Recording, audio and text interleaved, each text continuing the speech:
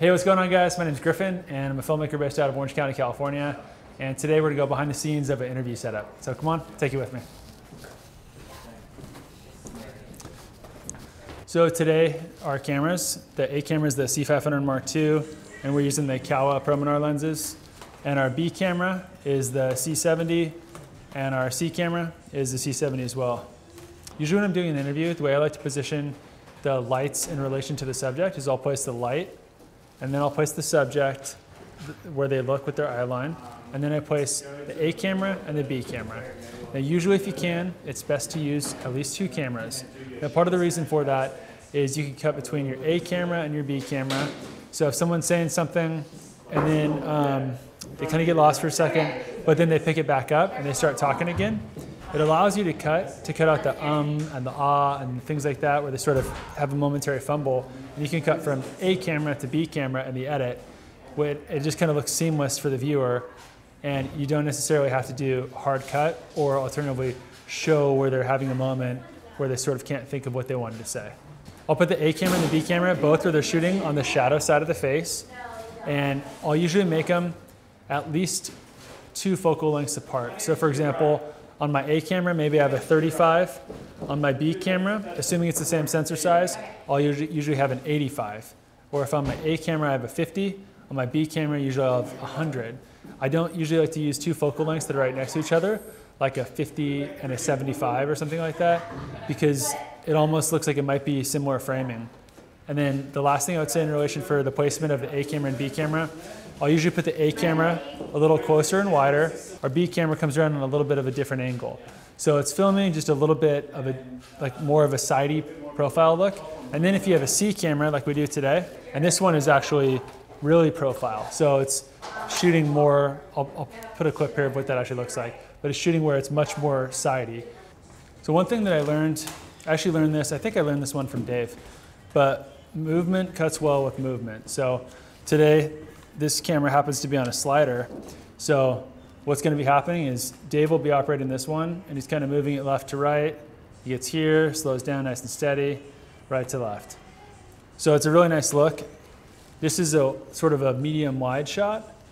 Your B and your C camera, if they're also moving a little bit too, it's going to make it just feel a little more natural when you cut from the A to camera to the B camera. And then the tip that I got from Dave actually was doing what's called a loose head tripod. You want to talk about this one? So you've got 2 slider cameras, both of them moving, so then you've got your third one on sticks here. Basically what I try to do is I try to keep this in constant movement at about the same speed as what the sliders are doing. That way when we cut from a slider shot back to the tripod shot, the viewer's not jarred so much that they're like, oh, what's going on? You cut from movement to movement and it feels nice and fluid. One tip I have is anytime you're shooting in a scene with windows is you kind of want to light from the same direction as the window. So even with the window light, it's actually not a bad looking setup. You can see the light on his face. It's kind of wrapping across the face right here, but it does look a little bit, you could say a little too contrasty there, and the light doesn't exactly wrap all the way across his face. But I do like shooting to the corner because you're getting these sort of leading lines here, right here, and you also have sort of built-in contrast to your shot. You have light, you have dark, you have light, you have dark, sort of repeating patterns. But one thing I would want to do is wrap the light across the face a little more. So what I'll do is I'll turn the light on, striking. There we go. And now it sort of looks like pretty natural, you could say. So that's one thing to think about. If you're lighting with windows in your shot, you want to light from the same direction. You don't exactly want to just, when I originally started shooting interviews, I would think, okay, well, we need to even that out. You don't want shadows on the face. That's totally unprofessional looking. But it turns out it actually is professional. So I used to want to flood light in from this side to kind of even it out. But what you can do instead of trying to kill all the shadows is you just kind of wrap the light a little more across the face. So you can still see their face, but you get sort of a nice wrap across the face, and you get kind of like a little Rembrandt lighting right here, which all Rembrandt lighting means is it's just like a little triangle on the cheek. So that's a little tip for interview lighting when you have windows in the shots. I'm here with Tyler Edwards. I'll link his YouTube channel down below. Tyler was one of the guys that was sort of an inspiration for me when I was actually starting YouTube. And now today he's working with me on set. So that's super cool. Yeah. But Tyler's going to give a little tip on using soft lighting for interviews. Yeah, so like Griff said, my name's Tyler Edwards. So stoked to be on set again. This is our second time yeah. on set.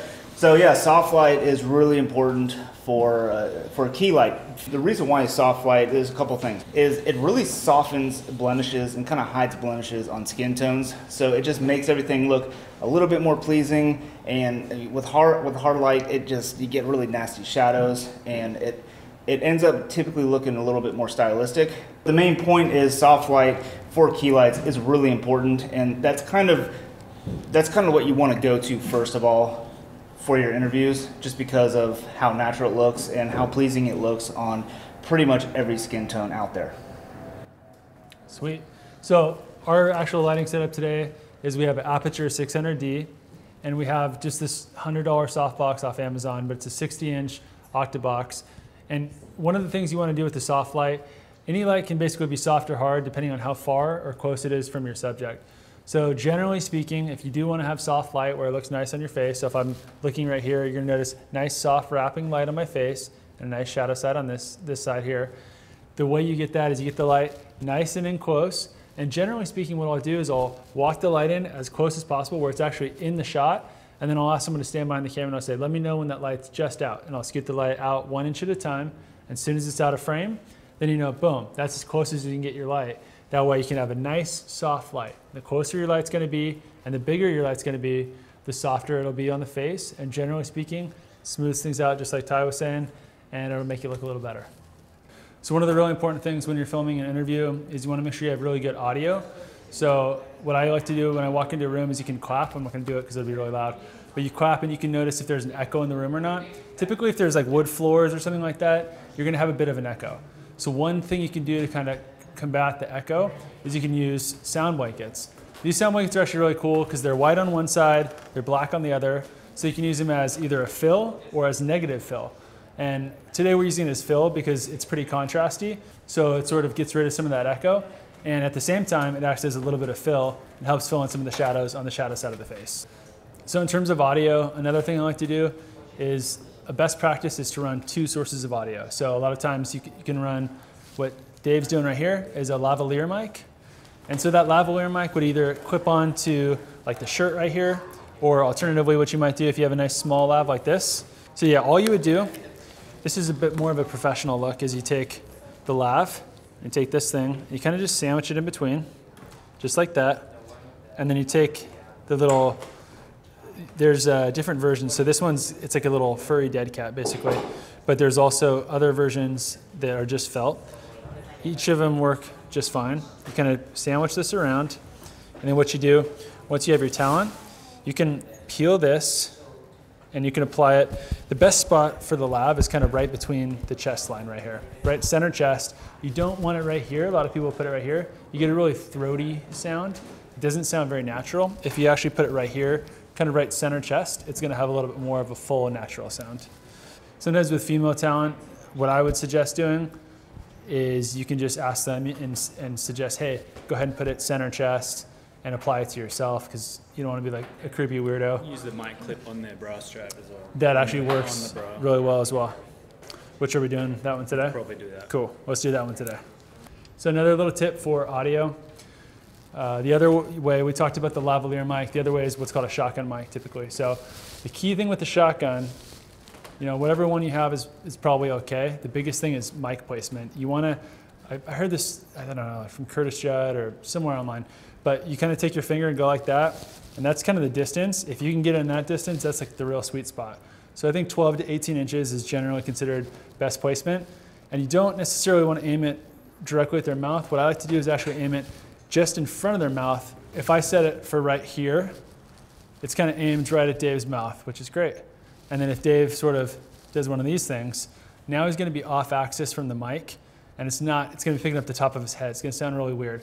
So what I like to do is I'll aim it kind of at like their chest. So it's just, it gives a little bit of breathing room. So you can actually scoot it just a little bit forward. That way, we're still right at about 18 inches, but if he leans forward, he leans back, it's still going to be pretty good either way around. And then that combined with the lav, usually you use one or the other. That was another thing I figured out. When I was first starting, I was like, oh, like, why does it sound so weird if like both of these, like the lav and the shotgun at the same time? But if you just, usually you'll pick whichever one sounds better, which most cases, it's going to be the shotgun, as long as you get it nice and close to your subject. But the lab is always a great backup if it, for whatever reason, wasn't close to your subject. So, funny story, the first time I met Dave, I was actually filming a Hillsong United concert at Staples Center, and Dave was working with Hillsong United. And I had rented some Kawa anamorphic lenses. I've shot on these lenses a bunch now. And I also rented an Alexa Mini, which it's a pretty sick setup, to be honest. But I had never shot with anamorphic lenses myself. So most people know the anamorphic lenses have those horizontal flares.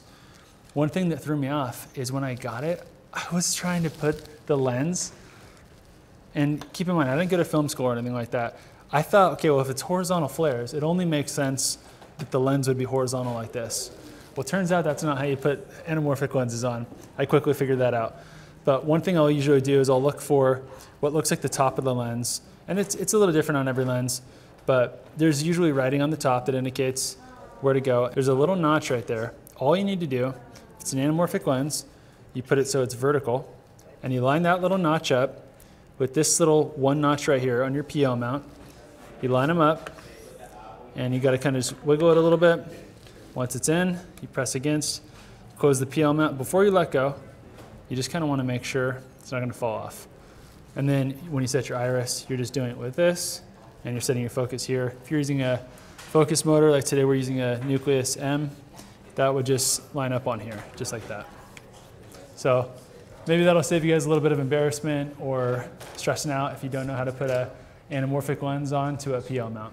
One thing I like to do before I start the interview is on all the cameras, I'll call it the settings. So, like, hey guys, we're at 5600 white balance, ND4 stops, ISO 800, you know, whatever. Literally call all the settings and match them across all the cameras if you're within the same ecosystem.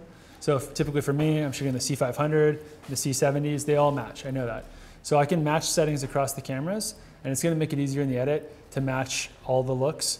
And then another thing I'll do is before we start rolling, when you start the interview, that's kind of when you start to build the rapport with your subject. You start to get the interview subject really comfortable. What I like to do before we ever call action is I'll check, make sure I got plenty of space in my memory card, and make sure I got a full battery. Because once you start, you don't really want to break the flow and have to go like, hey, oh, real quick, I got to change a battery. And maybe your subject was getting real emotional or something like that. So it's nice if you can make sure you're dialed and you can record for like maybe at least an hour. You know, you've got plenty of battery and plenty of media. So that's what I like to do before I start the interview. So one of the things when I'm running an interview, I like to sit on the same height stool as my subject. That way you can basically get the same eye line. So Tyler, if I were to, I'm recording right now, so watch me see this. If you were to make eye contact with me right here, notice how the eye line looks kind of weird. It looks like he's looking down. Alternatively, if I were to just kind of stand up and you're looking at me right here, it looks like you're kind of looking up, which is sort of it's an awkward look. And I'm going to put the screen overlay here, so we'll see what's going on. But now if I sort of match his height, I come right here. It gets real conversational.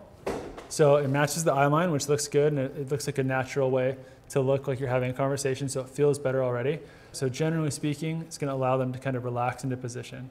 Another thing I like to do is if you don't have another camera operator, like if you're shooting an interview by yourself, and say you're operating a camera, you can put like a piece of tape on the wall or something like that. And you can say, hey, I know it might seem a little funny, but you could just help me out for this. You can put a piece of tape on the wall and you could say, when you're giving your answers, you could just look at that piece of tape. That's kind of a way to do it if you're solo operating for an interview. So what I like to do when I'm running an interview is I'll have my questions prepared ahead of time.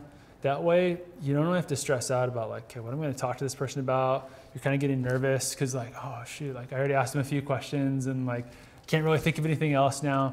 And you also kind of want to know what you're looking for in the edit, and you want to lead your subject to say in their own words what you're looking for. You need to know what you want out of it.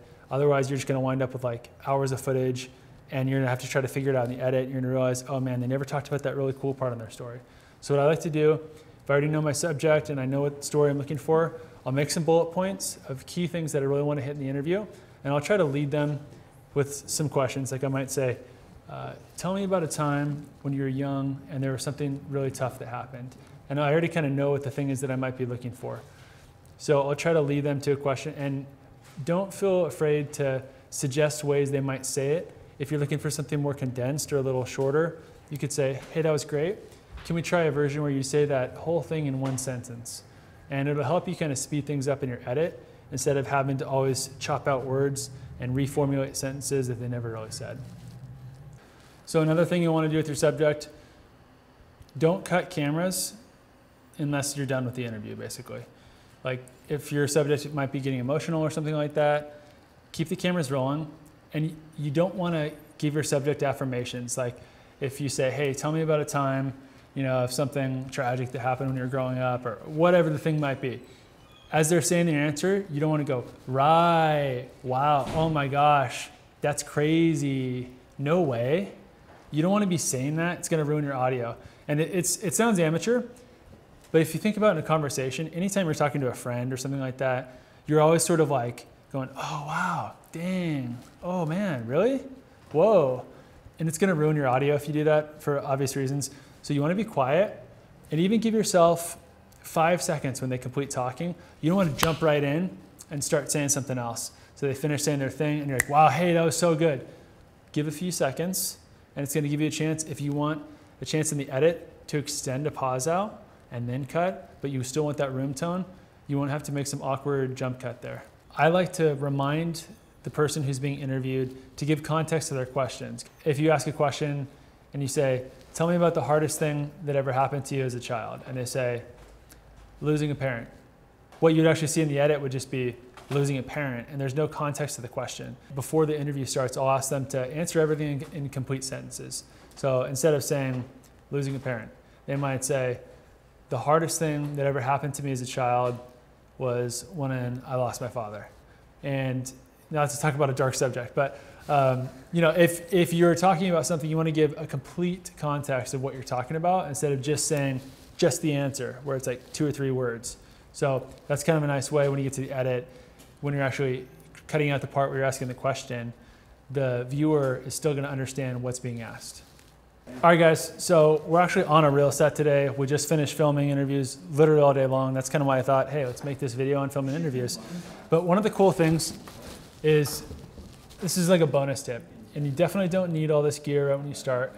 But one nice thing, if you have your client on set, is if you can have a client monitor that has all the feeds of the camera. So this is our A camera, B camera, and then we already unloaded the C camera. But if you can have all your feeds where your client can see and give any feedback they might have, and also if you have a hair and makeup artist on set, or if you have anybody else that might be someone who's giving input, it's really nice if they can all see the images of the camera, and then it prevents people from like trying to be all up in your business when you're just trying to off your camera. So I like to have a separate monitor for them, and maybe your hair and makeup person might say, oh, hey, I'm noticing that there's a hair that's a flyaway or whatever. Or maybe the client might say, hey, you're showing a logo of one of our competitors or something like that. So that's one nice thing. This one's already off. Like I said, we already wrapped, but I'll put some B-roll of what it looks like when the feed is up, and you can see in real time what the cameras are capturing. So it's a nice little bonus tip. Once you kind of eventually build up your gear and you've kind of got all your main stuff, investing in some client monitors is actually a pretty nice thing. All right, guys, thanks for sticking around for this video. Hopefully you got something out of it. If you like this kind of content, consider hitting that subscribe button, and I'll see you in the next one. Take care.